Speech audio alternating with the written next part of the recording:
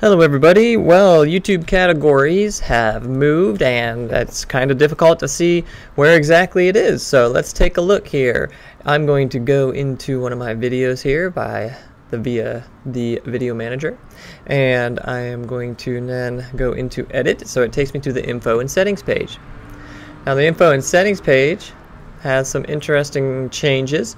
First off, it has the public, unlisted, private. It has the message to your subscribers. Underneath that, though, usually category was here. You could choose the category for your video.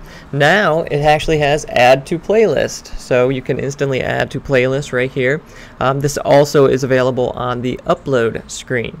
Now if I want to add a category to this video, where is it? Well, it's not in the basic info, it's not in the monetization, but it is under advanced settings and is under category right here. Additionally, if you go back to the video manager,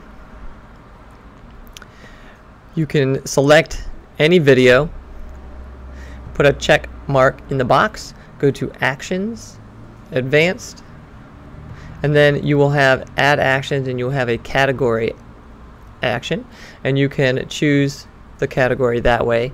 Just make sure you click submit.